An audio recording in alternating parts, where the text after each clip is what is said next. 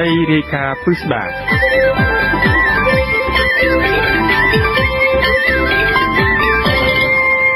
លោកនាងជាទីមេត្រីក្រុមអ្នកខ្លំមើលស្ថានភាពនយោបាយនៅកម្ពុជានិយាយថាប្រសិនបើកម្ពុជាអត់ពីលោកហ៊ុនសែនទៅនោះប្រជាពលរដ្ឋខ្មែរកាន់តែរស់នៅដោយភាពសុខសាន្តហើយរដ្ឋសភានឹងធ្វើការជ្រើសរើសរដ្ឋាភិបាលថ្មីបានល្អជាងមុនจากក្រុមអ្នកខ្លំមើលសង្គមយល់ឃើញថាគ្មានហេតុផលណាមួយដែលនាំឲ្យមានសង្គ្រាមផ្ទុះឡើងនៅពេលដែលគណៈបកប្រឆាំងឈ្នះឆ្នោតនោះទេ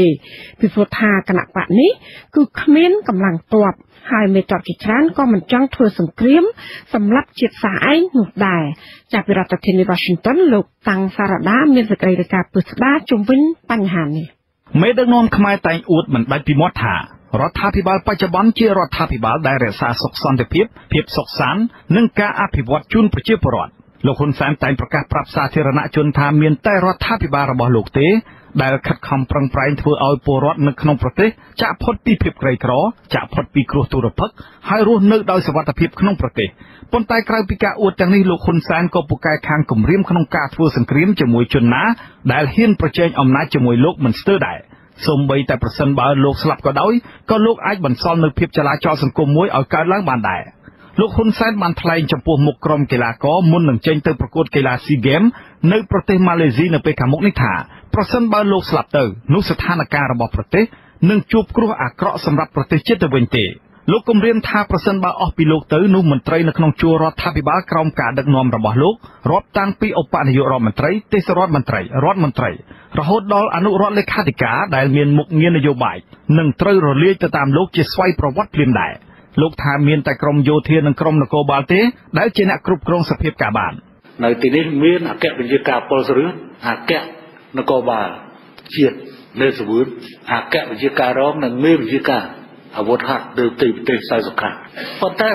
នៅមានបដាអង្គភាពដទៃទៀតដែលពេលហ្នឹងជួនកាលមានការញុះញង់គឺខ្វៃគឹបប្រមរងខ្មោចមិនអាចងើបមកត្រួតត្រាសភាពការទេហើយទាបាញ់ក៏អស់តំណែងសខេងក៏អស់តំណែងតែទទួលឋានៈទៀតអញ្ចឹងបានអារឿងហ្នឹងពេលខ្លះទៅយល់កុំចង់ឲ្យហ៊ុនសែនស្ងប់ទុកហ៊ុនសែនដើម្បីនឹងគ្រប់គ្រងពាក្យគម្រាមរបស់លោកហ៊ុនសែនដែលជាមេដឹកនាំក្នុងព្រះរាជាណាចក្រអច្ឆរិយៈទាំងនេះហើយបានជំរុញឲ្យមន្ត្រីក្រមអាវ៉ាត់របស់លោកមួយចំនួននាំគ្នាហាត់រៀនតាមដូចជារដ្ឋមន្ត្រីក្រសួងការពារជាតិគម្រាមវាយឲ្យបែកធ្មេញនិងរដ្ឋមន្ត្រីការងារលោកវងសូតគម្រាមសម្ពងក្បាលនឹងគល់ឫស្សីចំពោះជនណាដែលហ៊ានចេញតវ៉ាលទ្ធផលឆ្នោតដោយកាលពីឆ្នាំ2013ទៀតអ្នកតាមដានស្ថានភាពនយោបាយខ្លះនិយាយថាការគម្រាមរបស់លោកហ៊ុនសែនកន្លងមកដូចជាការរំលាយរបបរាជានិយមបិទទ្វារវាយឆ្កែឧបត្ថម្ភក្តាមមឈូសចំពោះជនណាដែលហ៊ានតវ៉ាទាមទារទឹកដីកម្ពុជាក្រោមនិងការផ្ទុះសង្គ្រាមឡើងវិញប្រសិនបើបកកណ្ដាលអំណាចចាញ់ឆ្នោតនោះបានធ្វើឲ្យគណៈបកកណ្ដាលអំណាចរបស់លោកកាន់តែបាត់បង់ការគ្រប់គ្រងពីប្រជាពលរដ្ឋហើយប្រជាប្រិយភាពរបស់លោកបានងាករកបកប្រឆាំងទៅវិញនៅក្នុងការបោះឆ្នោតឃុំសង្កាត់កាលពីខែមិថុនាកន្លងទៅគណៈបកកណ្ដាលអំណាចបានជ្រុះបាត់តំណែងមេឃុំនិងចៅសង្កាត់របស់ខ្លួនចំនួន450អាសនៈក្នុងចំណោមអាសនៈ1546គណៈបកសង្គ្រោះជាតិបានកើនអាសនៈមេឃុំនិងចៅសង្កាត់ពី40ឃុំសង្កាត់ក្នុងឆ្នាំ2012ទៅ489ឃុំសង្កាត់ក្នុងឆ្នាំ2017ដោយទទួលបានសម្លេងឆ្នោតគាំទ្រជាង3លានសម្លេងក្នុងចំណោមអ្នកបានទៅបោះឆ្នោតជាង7លាននាក់គណៈបកប្រជាជនកម្ពុជាទទួលបានសម្លេងឆ្នោតគាំទ្រជាង3លាន5សែនសម្លេងនិងគ្រប់គ្រងតំណែងមេឃុំចៅសង្កាត់ចំនួន1156ឃុំសង្កាត់អ្នកខ្លាំមើលការបោះឆ្នោតខ្លះនិយាយថាប្រសិនបើលោកហ៊ុនសែនបើកយុទ្ធនាការគម្រាមកំហែងធ្វើទុកបុកម្នេញសង្គមស៊ីវិលនិងបកប្រឆាំងកាន់តែខ្លាំងនោះប្រជាប្រិយភាពឬសម្លេងគាំទ្ររបស់លោកកាន់តែចុះទុនខ្សោយត្រដរខ្យល់ក៏កាន់តែខ្លាំងដែរហើយម្យ៉ាងទៀតការអួតរបស់លោកហ៊ុនសែនអំពីសមិទ្ធផលសន្តិភាពនិងការអភិវឌ្ឍកាន់តែគ្មានន័យហើយពលរដ្ឋកាន់តែចាត់ទុកពាក្យអួតរបស់លោកគ្រាន់តែជាពាក្យកុហកដល់មហាជនក្នុងន័យបិទបាំងការពិតស្ថិតក្រោយវាំងននខ្មៅរបស់សង្គមមួយដែលដឹកនាំដោយបកពួកនិងត្រកូលហ៊ុនរបស់លោកប៉ុណ្ណោះនាយកប្រតិបត្តិទទួលបន្ទុកកិច្ចការតំបន់អាស៊ីរបស់អង្គការឃ្លាំមើលសិទ្ធិមនុស្សអន្តរជាតិ Human Rights Watch លោក Brett Adams ថ្លែងថាប្រសិនបើកម្ពុជាអត់ពីលោកហ៊ុនសែនទៅ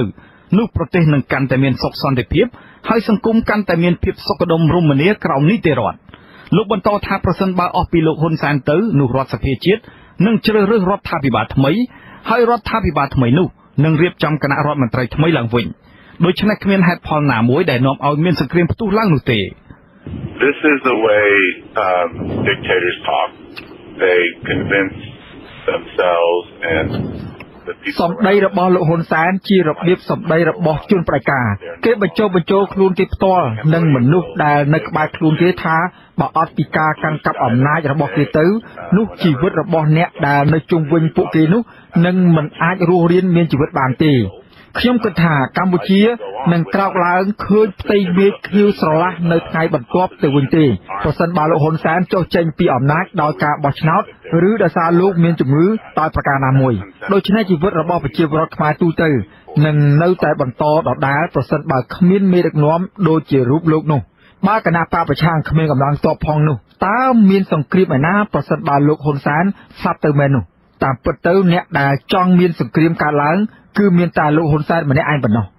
អាស៊ីសេរីនៅមិនទាន់អាចសុំប្រតិកម្មពីមន្ត្រីរដ្ឋាភិបាលបានទេប៉ុន្តែកន្លងមករដ្ឋាភិបាលកម្ពុជាតែងចាត់ទុកការរិះគន់របស់លោក Brett Adams ថាជាការជ្រៀតជ្រែកកិច្ចការផ្ទៃក្នុងនិងរំលោភលើដែនអធិបតេយ្យរបស់រដ្ឋាភិបាលទីក្រុងភ្នំពេញបណ្ដាប្រទេសមួយចំនួនក្នុងតំបន់អាស៊ីអាគ្នេយ៍ដែលចាក់ផុតពីការដឹកនាំរបស់ជនផ្ដាច់ការទៅហើយនាំឲ្យប្រទេសនោះកាន់តែរីកចម្រើនទៅមុខដូចជាករណីប្រទេសហ្វីលីពីនដែលប្រទេសនេះធ្លាប់ស្ថិតក្រោមការដឹកនាំរបស់លោក Ferdinand Marcos ប្រទេសឥណ្ឌូនេស៊ីធ្លាប់ស្ថិតក្រោមការដឹកនាំរបស់លោក Mohamad Suharto ប្រទេសម៉ាឡេស៊ីធ្លាប់ស្ថិតក្រោមការដឹកនាំរបស់លោក Mahathir Mohamad និងបណ្ដាប្រទេសមួយចំនួនទៀតងាកមកប្រទេសកម្ពុជាឯនេះវិញលោកនាយករដ្ឋមន្ត្រីហ៊ុនសែនកាន់តែបោះពួយក្នុងការការពារអំណាចរបស់លោកតាមគ្រប់វិទ្យាបាយប្រភពព័ត៌មានដែលគួរឲ្យជឿទុកចិត្តខ្លះបានឲ្យដឹងថាភូមិគ្រឹះរបស់លោកហ៊ុនសែនក្នុងក្រុងតាខ្មៅជាក្រុងភ្នំពេញឯនោះគេឃើញមានបំពាក់រថក្រោះរថពាសដែកនិងអាវុធយុទ្ធភ័ណ្ឌទំនើបរាប់មិនអស់ដាក់បញ្ឈរត្រៀមរួចជាស្រេចអមដោយកងអង្គរៈរាប់ពាន់នាក់ពីកងពលង70រងចាំការពារអំណាចនិងក្រុមគ្រួសាររបស់លោកក្នុងគ្រាដែលមានការងើបបះបោឬបំណងក្នុងការផ្ទេរអំណាចដោយប្រការណាមួយអ្នកវិភាគឯករាជ្យលោកបណ្ឌិតឡៅបង្ហៃថ្លែងថាប្រទេសមួយដែលមានសក្តានុពលសន្តិភាពនិងការអភិវឌ្ឍនោះមេដឹកនាំមិនចាំបាច់បំពាក់កម្លាំងទាំងនេះខ្លាំងក្លាពេកនោះទេហើយគឺក្នុងកាលៈទេសៈមួយដែលប្រទេសមានសន្តិភាពមិនគឺរដ្ឋាភិបាលតែងតែប្រកាសហើយជាមកបាទតែថាមានសន្តិភាពនោះគឺនឹងគួរមានដែលអង្គរៈនេះគឺច្រើនแบบนั้นដូចថាដូចជាខាងអវិជ្ជាភ័ណ្ឌនិងការដូចជាយុទ្ធការៈឯកភាពដល់ក្រុមអង្គរៈហ្នឹងបាទអានេះគឺមិនខ្លាំងមិនត្រូវខ្លាំងទេបាទចា៎តែចំនួនក៏ទៅតិចបាទអភិវឌ្ឍនោះក៏ត្រឹមល្មមបានហើយបាទក្រៅពីលោកហ៊ុនសែនមានកងកម្លាំងអង្គរៈផ្ទាល់ខ្លួនយ៉ាងច្រើនលោកក៏មានអ្នកទោសមនសិការជា20នាក់ដែលកំពុងជាប់ឃុំឃាំង3ពីក្រុមគ្រួសារយ៉ាងរងទុក្ខវេទនាផងដែរគណៈគ្រួសារត្រកូលហ៊ុនរបស់លោកកំពុងរស់នៅយ៉ាងសុខសាន្តលើគំនោមាសប្រាក់ដ៏មហាសាលក្រុមអ្នកស្រាវជ្រាវខ្លះរកឃើញថាកូនរបស់លោកហ៊ុនសែនមានភាគហ៊ុនផ្ដាច់មុខរាប់រយលានដុល្លារដែលរកស៊ីគ្មានតម្លាភាពអង្គការឃ្លាំមើលពិភពលោក Global Witness កាលពីខែកក្កដាឆ្នាំ2016បានរកឃើញថាក្រុមគ្រួសាររបស់លោកនាយករដ្ឋមន្ត្រីហ៊ុនសែនកំពុងកាន់កាប់ក្រុមហ៊ុននិងភាគហ៊ុនដោយសម្ងាត់ជាច្រើនដែលក្រុមហ៊ុនខ្លះកំពុងរំលោភសិទ្ធិមនុស្សហើយខ្លះទៀតកំពុងរំលោភច្បាប់អង្គការអន្តរជាតិមួយនេះរកឃើញថាគ្រួសារត្រកូលហ៊ុនបានកាន់កាប់ផ្ទាល់ឬកាន់កាប់ដោយផ្នែកក្នុងក្រុមហ៊ុនជាច្រើនដែលមានដើមទុនចុះបញ្ជីជាង$200លានសហរដ្ឋអាមេរិកចំនួនទឹកប្រាក់ជាង$200លាននេះជាចំនួនទឹកប្រាក់ពិតប្រាកដក្នុងក្រុមហ៊ុនរបស់ត្រកូលហ៊ុនដែលបានចុះបញ្ជីនៅក្នុងក្រសួងពាណិជ្ជកម្មប៉ុន្តែអង្គការ Global Witness អះអាងថាពួកគេអាចមានភាគហ៊ុនច្រើនជាងនេះហើយដែលមិនប្រកាសឲ្យដឹងដោយតម្លាភាពដូច្នេះការអួតអាងរបស់លោកហ៊ុនសែនដែលមិនដាច់ពីមាត់ថារដ្ឋាភិបាលរបស់លោកជារដ្ឋាភិបាលកំពុងខិតខំប្រឹងប្រែងធ្វើឲ្យពលរដ្ឋនៅក្នុងប្រទេសចាក់ផុតពីភាពក្រីក្រចាក់ផុតពីគ្រោះទុរភិក្សហើយរស់នៅដោយសុវត្ថិភាពនៅក្នុងប្រទេសនោះទំនងកំពុងស្ថិតក្នុងភាពមន្ទិលសង្ស័យនៅឡើយគណៈអង្គភាពប្រឆាំងអំពើពុករលួយនៅមិនទាន់ហ៊ានបើកការស៊ើបអង្កេតអំពីការរកឃើញនេះនៅឡើយ